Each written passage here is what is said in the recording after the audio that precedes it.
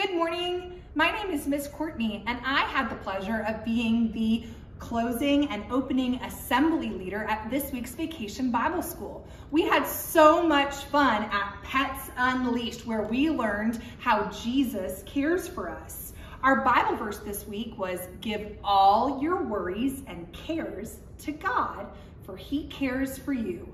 1 Peter 5:7. Now, I have a question. Do you have a dog? Or do you maybe have a friend who has a dog, or know someone in your neighborhood who has a pet dog? Me too. I have a dog at my house, just like these. These are my sweet doggy friends.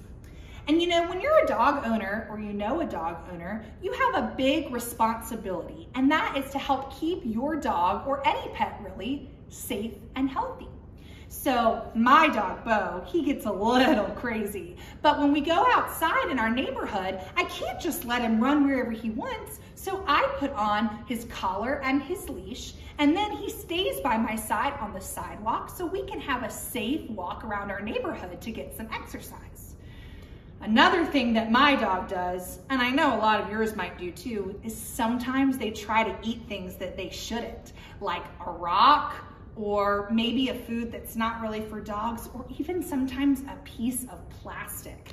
Now, as their owners, it's our job to help keep them safe and healthy. And so we have to get those toys or those rocks out of their mouth or out of the way and make sure they're eating healthy foods that are safe for dogs. My dog loves to eat his chicken and rice dog food, and sometimes we give him a little treat, but only treats that are for dogs.